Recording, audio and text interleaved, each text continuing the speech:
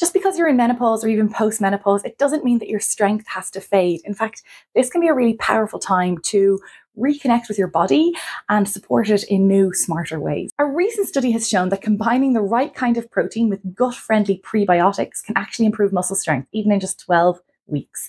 And that's great news for anyone noticing changes in energy, muscle tone, or metabolism during this stage of life. The study, which was called Promote, involved twins age 60 plus, and both were given protein supplements, but only one in each of the pair also received a prebiotic blend, specifically inulin and fructooligosaccharides. And just to clarify, we're talking about prebiotics, not probiotics. Prebiotics are fiber-rich foods that feed beneficial bacteria already in your gut, and they're essentially food for your probiotics. And the result of the study, the twins with the added prebiotics had better strength gains.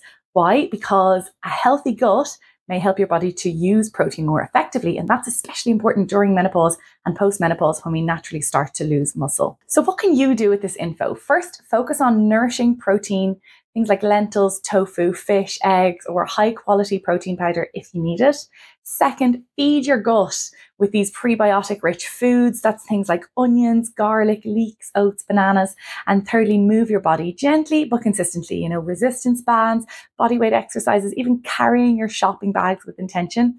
It all counts. Menopause doesn't mean decline. It's just a shift. And with a few key changes, you can feel strong, steady, and energized in this new chapter of life. Your strength isn't disappearing. It's just waiting for the right support to reawaken.